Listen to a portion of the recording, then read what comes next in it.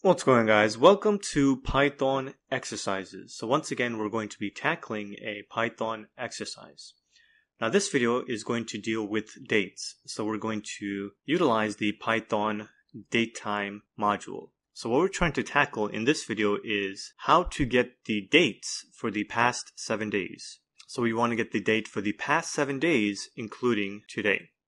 Now we'll have to utilize the DateTime module to accomplish this. Well, that's one of the ways. So let's just see what the expected answer is. So the expected answer is this. So you'll see, or if you can't see, let me just expand this. We have today's date, the January 31st, and then followed by 30th, 29, 28, 27, 26, 25. So we have 7 days worth of dates, and this is what I am expecting. Alright, so I want you guys to give it a try on your own, and then once you're finished with your attempt, resume the video and you can see how I solved it.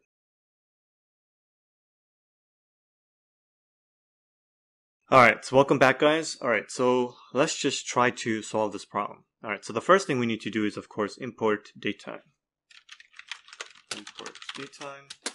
Alright. Now, the next thing we need to do is get today's date. Now, there's several ways to get today's date. I'm going to use datetime.now.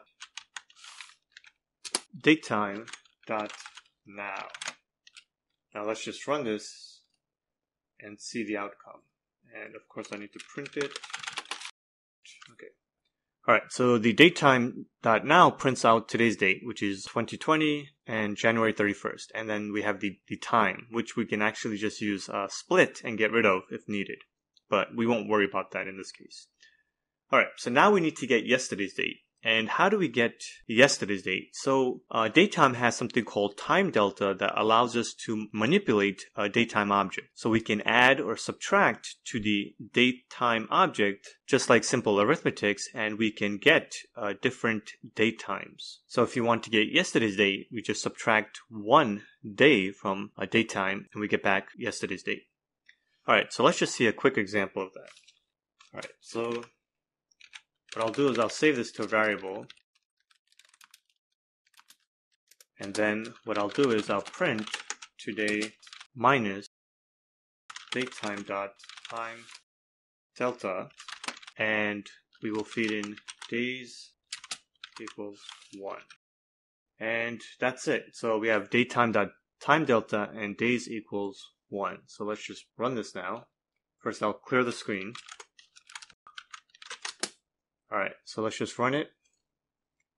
Alright, so as you can see, we get yesterday's date, 1/30th. So we started off with today's date, 1/30, and then we subtracted a DateTime time delta object from it, and we got back yesterday's date. So now that we have this, we have everything we need to accomplish the 7 past days problem. So all we need to do is iterate through 7 days, and we'll get back 7 DateTime objects. So we can do a simple loop for I in range 7. Actually, let me just copy all this. Alright, so all I'm doing is for I in range 7, which is the past 7 days, we're going to print out today minus the DateTime time delta, and days equals I. So let's just run this now.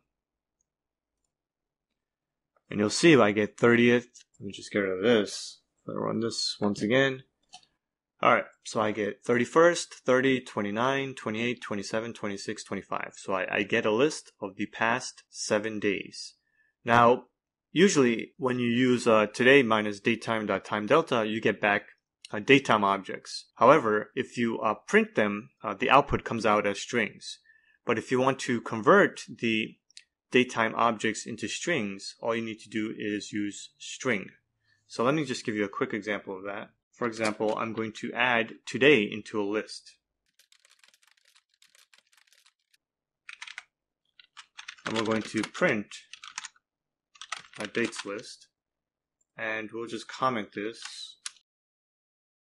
So let's just run this. Okay, so if I run this, and let me just clear screen and run it again.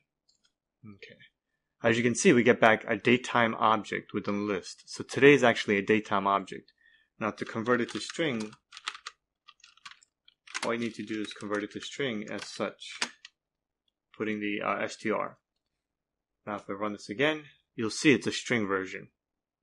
So it's very easy to convert a DateTime object into string.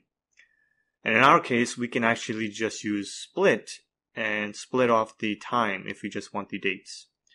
But there's also a way you could do that in DateTime where you can change the string format. So if you want the month, for example, January, to be written in January, you can do that as well. So there's a lot of variability or a lot of settings and configurations as to how you can display the date. Alright, so if you guys enjoy these types of videos, and if there's anything you guys want to see, let me know in the comment section. Alright, that's it for this video. I will see you guys next time.